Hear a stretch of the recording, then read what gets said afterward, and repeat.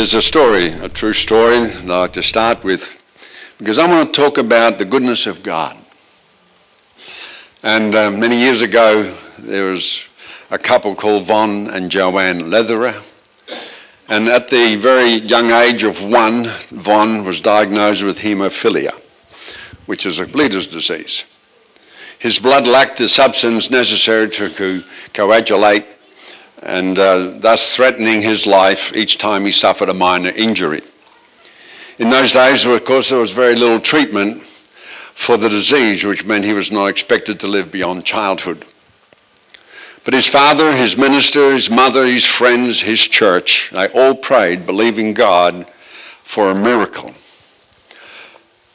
But no miracle occurred.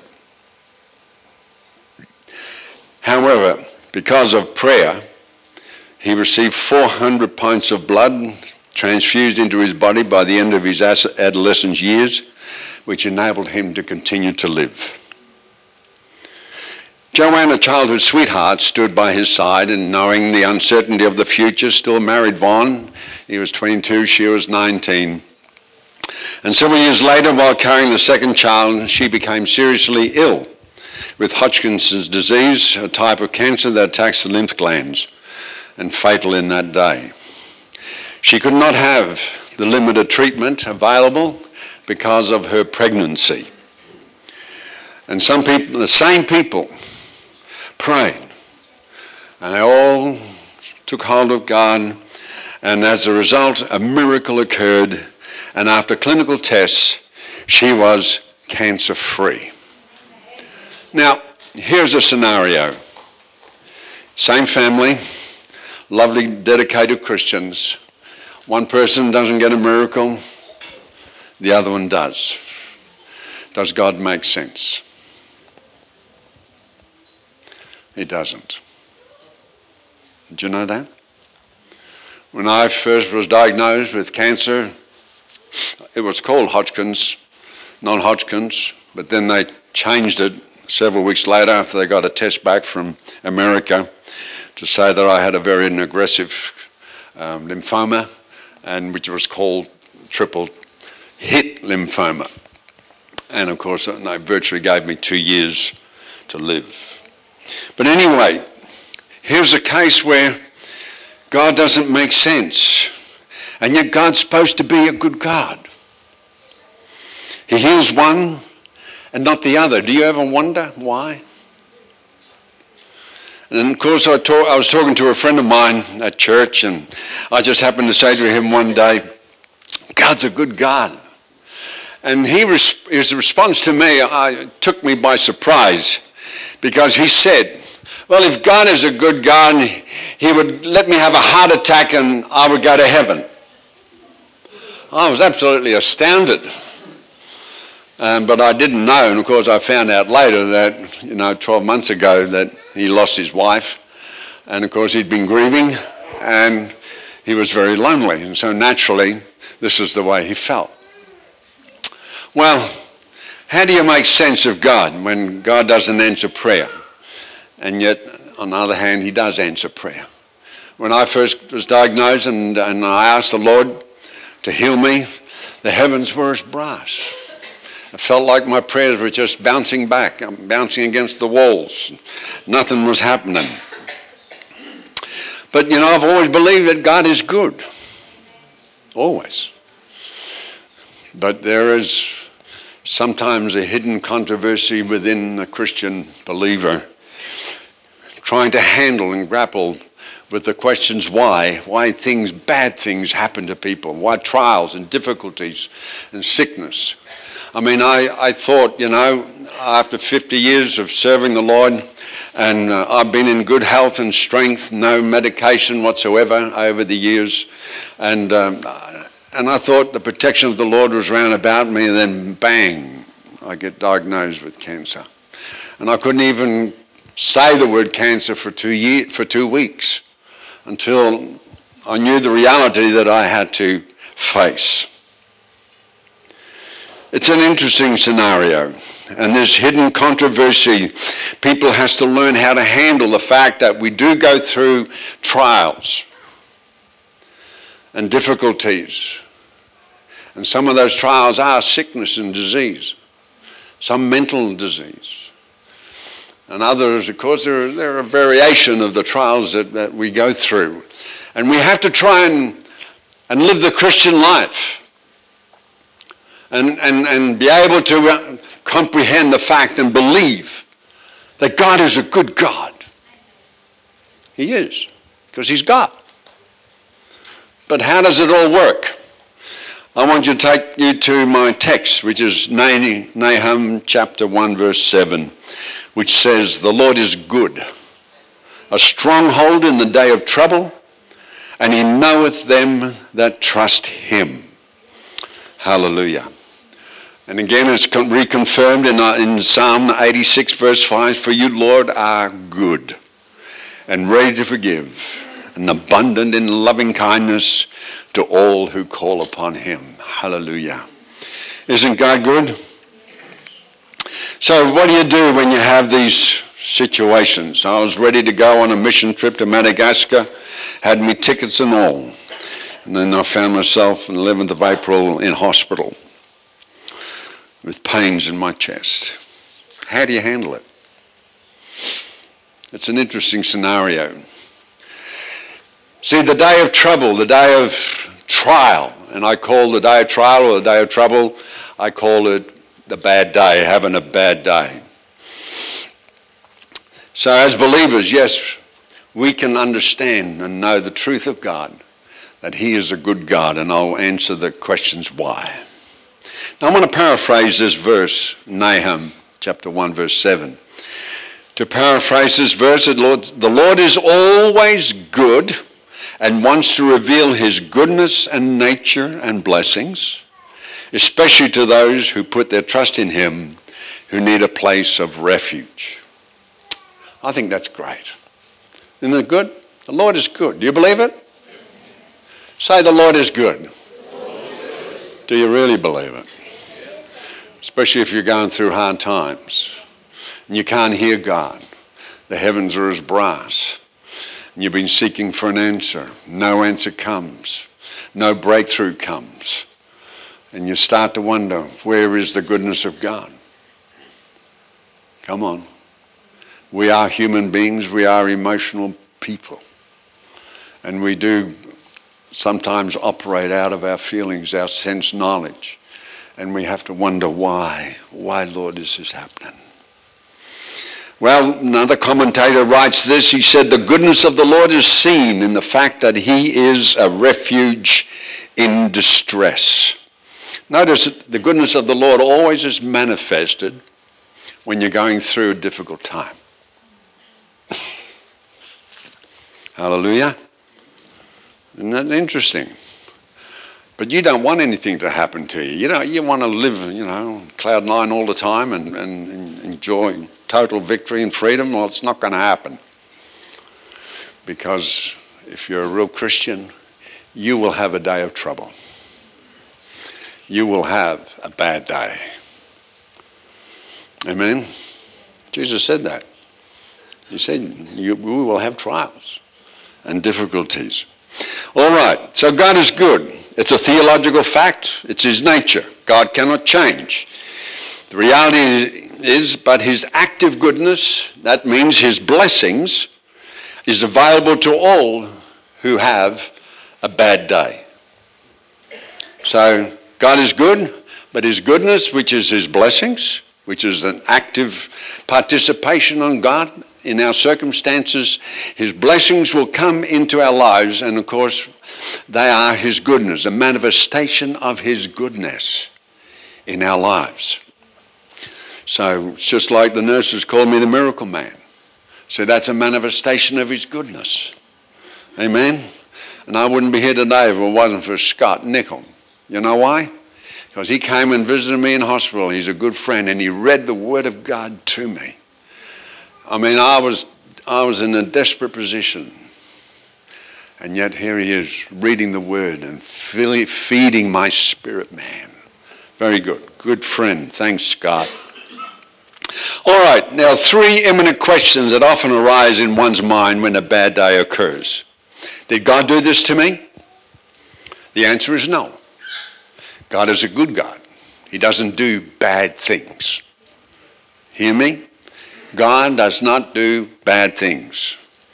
Second question, why is this happening to me? The answer is he is inviting you to put your trust in him. Because you cannot grow in your faith unless you have a trial. Amen? If you have no trials, you'll not grow in your faith. That's fact. They go hand in hand together. Amen? You don't sound too happy. Very quiet here. The third question is, where is God in my dilemma? The answer is, he's holding on to you. You know the story about the footprints? Yeah? Well, you know, this one guy, he was walking by the seaside and he was talking to the Lord, and he could see the two pairs of footprints in the sand. And then there was a time period where he could only see one pair, and he was thinking to him, where's God? Where's he God? Where's God in my dilemma? And the Lord just whispered to him and he said, I was just carrying you. You may not sense it, you may not feel it, because we're emotional beings, but God is still a good God, and he's still with you. In all the sense of, in all the time period of while I was sick, and I knew God was with me. I knew his presence. God would never leave me nor forsake me. And that's true. God is good. What should you know when you're having a bad day? We need to know something. We need to know some scriptures. We need to know what God is up to when we're having a bad day. All right? I want to give you a couple of scriptures. Number one. All right, Proverbs chapter 25, verse 2. Now, these are important scriptures. It is the glory of God to conceal a matter. That means not to share. Why? Because he's God. In God's wisdom, there are things in your life that are about to happen or will happen or going to happen that he will not tell you about. He will not answer your questions. He'll conceal it. That's because he's God. See, he knows the bigger picture. He understands what's best for you and how you need to walk day by day with him. And so if God shared with you all that he knew about you, you would freak out. And you wouldn't move ahead. If I knew what was ahead of me and what happened in my life, I tell you, I'd be in reverse. Come on. So it's wisdom not to tell you everything. It's wisdom for God to keep things to himself and not tell you. Number two, Isaiah 45:15. Truly you are a God who hides himself.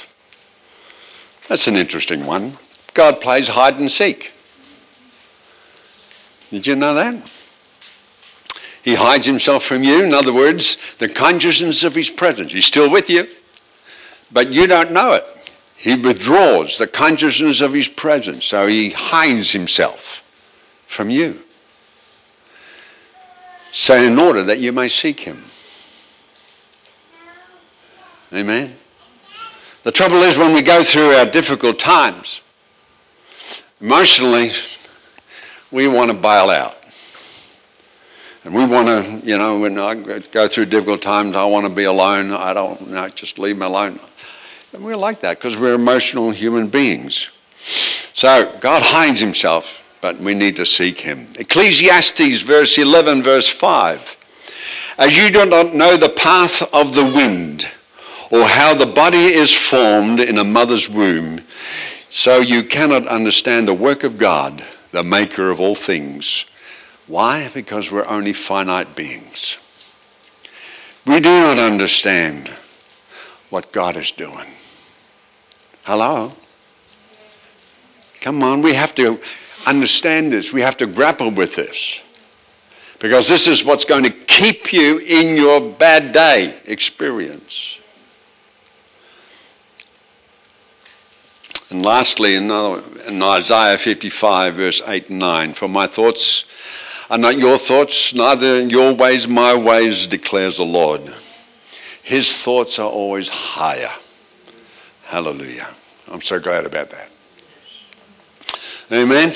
So these are scriptures that you need to know and understand in your heart so that when you do go through your bad days or your day of trial or difficulty, then you can sail through it.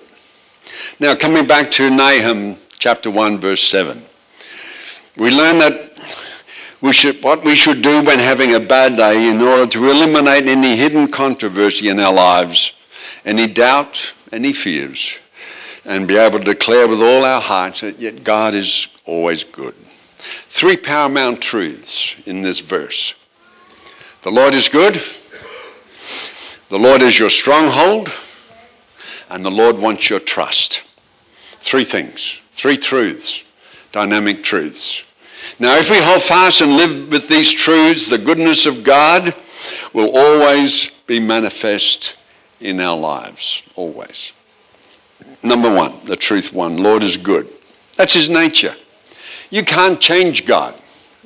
We know God is love, and we love that one. We know that God is kind and all that. And so we know God's merciful and forgiving. We know all of that. But God is good. That's his nature. God can't change. But his goodness, of course, is manifested in the form of his blessings. When God says, I'm come to give you life and life more abundant, that's the manifestation of his goodness. Amen? Why? Because he's good. When God says, let no one say when he's tempted, I am being tempted by God, and he himself does not tempt anyone. That's a manifestation of his goodness. Why? Because he's good. When God is faithful, he will allow you to be tempted above all that you're able to bear. Why? That's a manifestation of his goodness. Because he's good. Numbers, when God says, God is not a man that he should lie, nor the son of man that he should repent. Has he said, and will he not do it? Or has he spoken, will he not make it good? Behold, I have received the commandment to bless, and he has blessed. I cannot reverse it. That's a manifestation of his goodness. Why? Because he's good.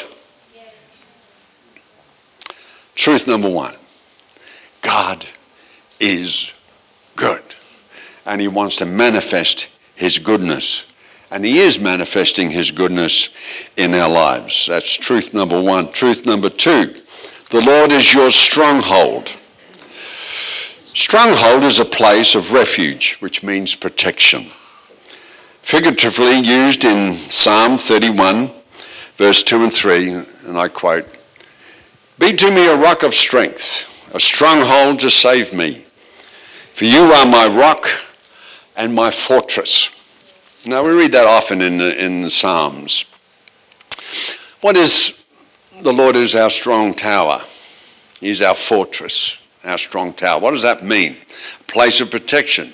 Well, back in the original in the east, of course, when there's a town to protect it from the enemy, they build a huge, strong wall around the town. And then at the gate, there are 2 square rooms with very thick walls.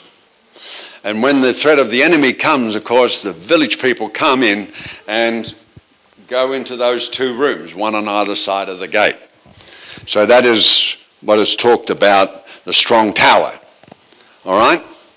So the trouble is we don't have strong walls around our communities. We don't have, fortresses so that we can hide in them when we have a bad day. So what does that mean for us? Well, again, we have to understand, figuratively speaking, there are 3 things that helps us to understand how we can hide in the strength of the Lord, for he is our strong tower. How do we hide ourselves in the strength of the Lord? Number 1, we hide ourselves in praise and worship. praise and worship. Paul and Silas, as you know, in Acts 16, here they were in stocks and chains, and of course at midnight they just sang praises unto the Lord. Hallelujah. And what God do? He sent his goodness. An angel set him free. Praise and worship, it releases something in the heavens. Amen. When I was pastor at New Life, there was a time period there that I went through a very bad day at night time. And we pastors, because we're humans, we do go through trials. We have bad days. I just want you to know that. Your pastor is just like me. He's human. He'll have a bad day every now and then, so you've got to tolerate and love him regardless. All right? So I was having a bad day, a very bad day, and it was lasting quite a while, and things were happening to me. And anyway, I also was, at the same time, I was involved with the Women's Aglow Fellowship. I was one of the board members, and so we had a special meeting in Brisbane, and 1,000 women attended. And of course, we got up there and we had a guest speaker called Iverna Tompkins. Some of your older ones may remember her, but she's Judge and Colonel's sister, and she has a dynamic ministry, absolutely dynamic, and she has a tremendous connection with God. Anyway, we were on at the backstage, walking on the platform, and Iverna was in front of me. And as we were walking around, she turned around and she said to me, "God spoke to me about you." And I said, "I'm waiting for the answer. You know, what's happening?" And she just turned around and walked onto the platform and left me, you know, high up in the air and wondering what's going on. Anyway, so she preached a dynamic sermon and, you know, had a big altar call and prayed for everybody, blah, blah, blah. Anyway, just before she was ready to hand over the meeting, she turned around and he said, "God spoke to me about you this afternoon while I was in prayer. The Lord described your situation. And she said to me, 'You're going through a night time.' And she began to describe to 1,000 ladies in the room. And I didn't even share what I was going through with my kids. You don't share things what you're going through with your children. But here she is, she's broadcasting everything to all the people. And she was so accurate, spot on. You couldn't believe it. But at the end of it, she said to me, "You need to sing in your nighttime." And I thought to myself, sing? I don't want to sing. When you're going through a hard time emotionally, it's very draining, and you want to be alone. And, you know, there were times I tried to hide away from people, and you do these things. And I said, "I don't want to sing." But she said, "Sing in your nighttime." And because she was so accurate in her prophecy, I knew God was speaking to me that I had to involve myself in praise and worship while I'm going through my trial and difficulty. So in the car, when I used to drive, I used to try to sing. It didn't sound very pretty, and the more I did it, the freer you become. There's something happens in the heavens when you praise and worship God. Amen? There's something released. I believe that strongly. And you need to involve yourself, no matter whether you're going through a difficult time or not. You need to worship the living God and praise him. I enjoy your praise and worship here. It's beautiful. Just keep doing it. If you're having a hard time and you don't want to worship, do it. Yes. Amen? That's the best time to do it. Because that opens the door for the goodness of God to come through into your life. So he is our strong tower. I hide myself in his strength. when I worship him and praise him. And of course, God released me. The second thing we need to do to hide ourselves in his strength is hiding ourselves at the altar of the Lord. 2 Kings chapter 19, the story of Sennacherib, king of Syria. Well, he was just about to pounce on Jerusalem, and Hezekiah, he gets a letter from the king. And I'm paraphrasing this, of course. And he said, you don't have to hide behind God, because I've conquered basically all the cities around, and you're a dead man. Well, when someone tells you you're basically a dead man, you're having a bad day. I'm coming to get you. And so what does he do? He takes this letter and he goes into the house of God and he puts it on the altar. And that's why I say to you, hiding at the Lord's altar. Bring your situation to the Lord and put it on the altar of the Lord. And so he says, here, God, read this letter. I know you're a good God, but I'm a dead man. Can you read that? I need your help. Well, God's, when you hide and bring things to God, it gives God the opportunity then to start to work. If you don't come to the house of God and bring your medical report, bring your situation, whether it's your business or what finance or what, no matter what it is, medically speaking, doesn't matter. You bring it here to the altar of the Lord. This is where you present it to God. And Darren, of course, a man of faith, he'll pray for you, and God will do miracles in every one of your lives. So, Isaiah, God sends Isaiah and give him an encouraging word. And so Hezekiah is encouraged, and then, of course, as you know, the story goes, the angels of the Lord come and wipe out 185,000 of his army, and then the king goes back with his tail between his legs and then gets assassinated back home. Well, that's a pretty good manifestation of God's goodness, isn't it? So hiding yourself and bring your situation to the Lord here in the house of God, not at home. Too many people stay at home when they have difficult circumstances, and it's too hard to face. Emotionally we're drained, but that's the time when you need to come. You need to come. You need your friends around you to support you. I needed good friends like Scott who supported me, and it helped me come through the situation. The house of God, very important.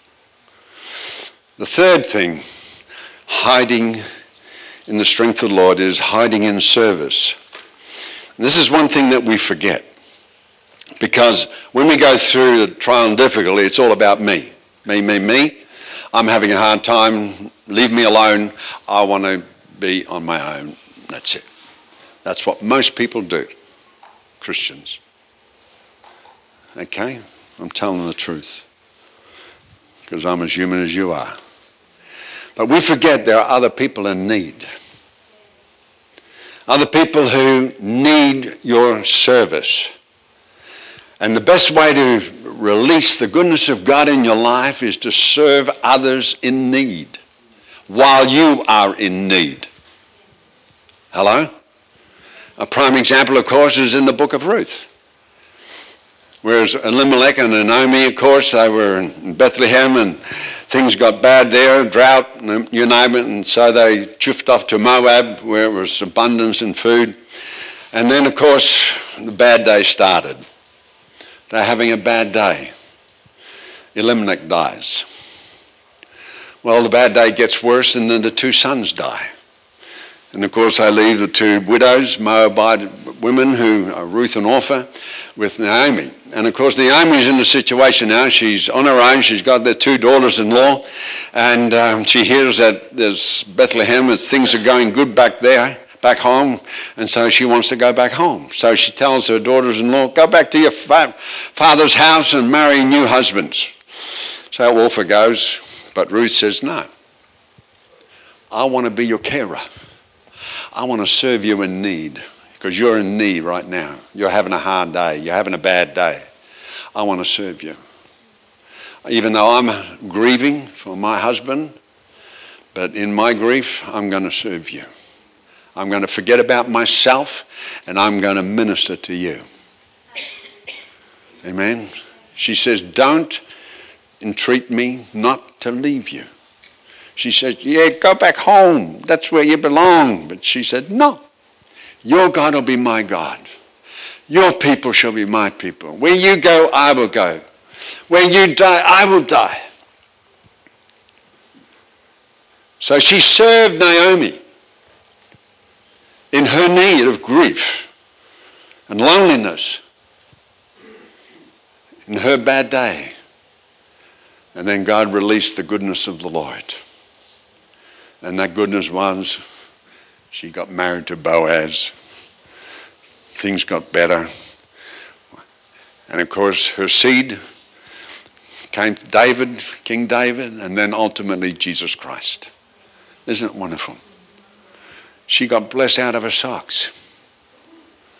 Hallelujah. The goodness of God is manifested when we hide ourselves in the Lord. He is our strong tower. Amen. And that is so important. These three things in praise and worship. You involve yourself in praise and worship. Involve yourself. Bring your need to the altar of the Lord in the house of God. Serve one another in need. So important. The third truth is the Lord wants your trust. This is the most important. He wants your trust. I'm sure the majority of those of us here today, we've put our faith in the Lord, we trust Him. I don't think it's a real issue, but the issue that is, can we honestly say we trust Him totally in our darkest day, where there may be suffering and pain, even death? What's your trust like when you're having a real bad day? It would have been easier for me to die when I was at my lowest point. And my wife, she would go home many times crying, wondering whether I'd be still alive next day. Thoughts come to you. It'd be easier for me to die. Even demonic thoughts, and we have to handle that. I had to handle that. I was on very strong steroids to counteract the chemotherapy in my body. And of course, those thoughts that come from that, they're very demonic, of course. And I had to deal with it. It's not easy. But I had to, all the way through, I would not surrender my faith. Never. I would never surrender my faith. When I was a young Christian, I built myself on the Word. I read the Word. So much time I read the Word. I built a strong foundation of faith into my heart and life. And out of that, I lived my life. I would not surrender my faith. And even though I'm going through all this pandemonium and what I'm going through, and here I'm hanging on, trusting the Lord. Well, Job did the same. You know Job. We read about him. There was a period of 9 months in his life where he had a very bad day. You know, first of all, of course, he receives the news that all his oxen and donkeys were stolen and his servants were killed. Well, when that happens, you're having a bad day. And then on top of that, he gets more news that the 3 bands of Chaldeans who raided your camels and killed all the servants. Then more news came fire from heaven fell on all the sheep and shepherds, and they were all fried. Well, when this happens, you're having a bad day. And then, of course, more news came that a big wind came and your sons and daughters were having a party and the house blew down and they were all killed. Well, his bad days got even worse. And then it got worse again because then he was inflicted with all these sores and he was sitting on the ash heap scraping all his sores. And then his wife comes along and says, why don't you just curse God and die? Oh man, you're having a bad day when that happens. But you know, in all this, Job did not sin against the Lord. That's what the scripture says. But the biggest pain that he entreated, that he experienced, and that's found in chapter 23. And I'll paraphrase it for you. He wanted to find God so that he can consult with him, that he can put his case before him, so that he can begin to understand why has all this basically happened into his life. And then he says, you know, I go up to the north, but I couldn't find God. I go to the south, I couldn't find God. I went to the east and I couldn't find him. I went to the west and I couldn't find him.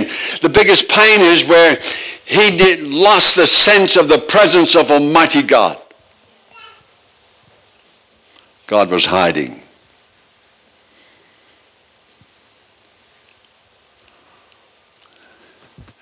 That's what he suffered the most. Then, make matters worse, he gets 3 friends. I mean, with friends like that, who needs enemies? Let's face it. And of course, they accuse him of how bad a person you are. And all the sins that you've committed, this is why all this has happened to you. And of course, you know the story, you've read it. And all the conversations that are recorded. And eventually, at the end of the book, God steps in and tells these 3 friends, why don't you shut up? And I want you to offer and give Job some rams and some cattle as a gift. Oh, okay. So they did. And Job will pray for you. Well, there you go. So what happened? As soon as Job gets the cattle, what does he do? He worships. He sacrifices. Because that's what he does. When he lost all his cattle, he couldn't worship anymore. That's why his bad day got worse. He lost the touch of God in his experience. And so here he is now back into sacrificing his animals and worshiping the Lord. Prays for his friends, and of course, as you know the story, the Lord blesses Job and he sees 4 generations of his offspring after another 140 years. That's not bad. That's the goodness of God, isn't it? But imagine going through all of that, and the scripture says, though he slay me, yet will I, come on, trust him. He never gave up his trust. And yet, even though he believed,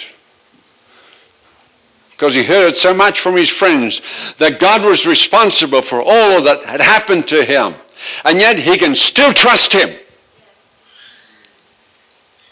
I mean, God didn't do all those things. That was Satan. You know that.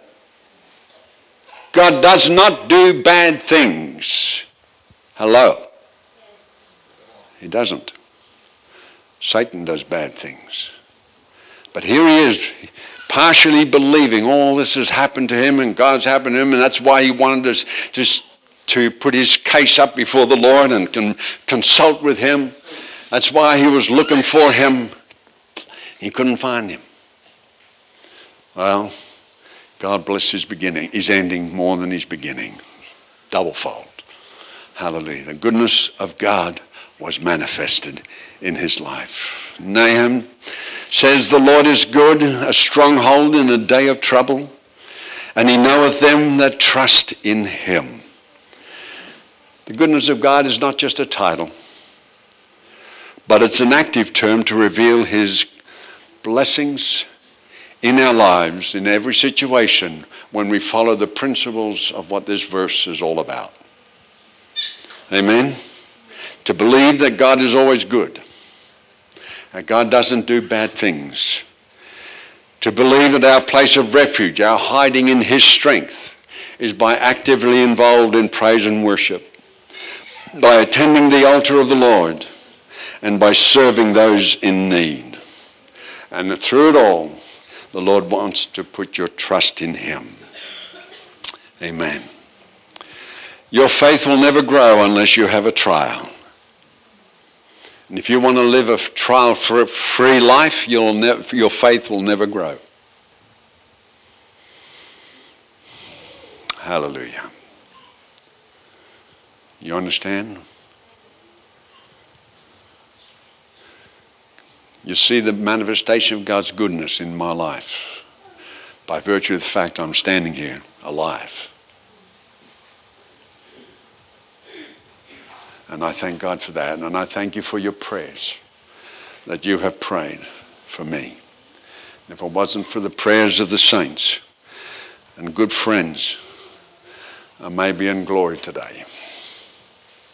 But God is good. You're having a bad day? Well, I've had a few.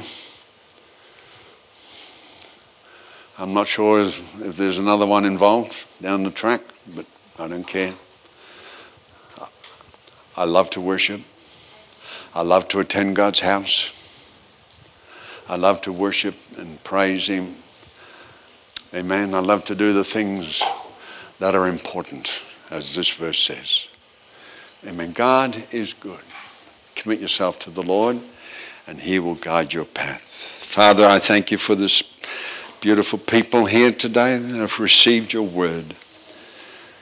You know the heartache, the hurt, the pain that is in each of their lives. Some are having a bad day.